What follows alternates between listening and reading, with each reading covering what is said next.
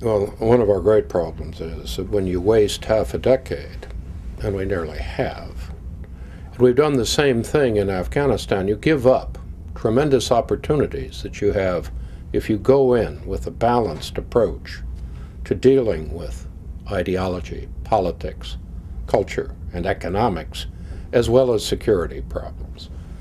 So you can't recover a lot of the things we might have done in Iraq now. That is a very important point, because the fact we have had these problems in Iraq is not a model for the future. If we have to do this again, and we do it correctly, we could produce very different results. But if we look back, what we see is, to put it mildly, a pattern. Vietnam, Lebanon, Somalia, Haiti, Afghanistan, and now Iraq. And in each case, the problem is we dealt with a state which, if not failed, was clearly broken, which was going to take immense efforts after defeating an enemy we could easily defeat with conventional forces. Now we have already totally revised our doctrine on counterinsurgency. We have issued a DoD directive which directly contradicts the entire administration thesis that you could fight this without stability operations and nation building. You have a counterinsurgency manual which is a 180-degree reversal of the way we went to war. And in Baghdad, we are attempting to create a security model which would, if it's successful, at least provide some degree of stability for a government if it chooses to move forward. But what is the best we can hope for? The fact is now we can't produce a national government.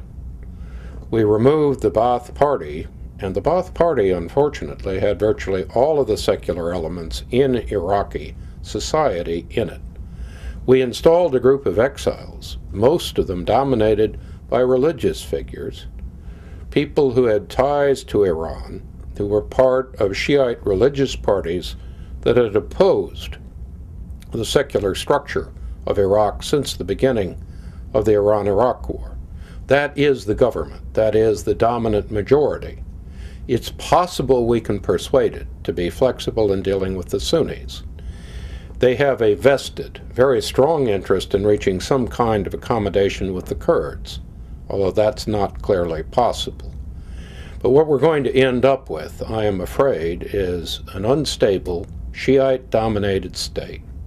A real question about the future of the Kurds, whether they can coexist effectively with the Shiites. Serious problems indefinitely into the future with the Sunnis. Without the support to sustain high levels of economic aid, with serious problems about being in Iraq long enough to create effective Iraqi security forces, which may be impossible because of the sectarian and ethnic divisions. So where can we go? We can get the most stable, Shiite-dominated Iraq possible.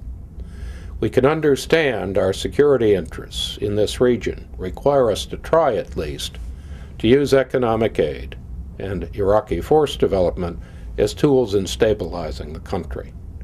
We have to have a very clear plan to deal with Iraq's neighbors and to maintain our presence in the Gulf, regardless of the outcome in Iraq. But we are searching for the least bad alternative. And while in Washington we focus on Plan A and Plan B, the reality is Plan I has already taken over. It's the Iraqis who will determine the outcome, not the United States.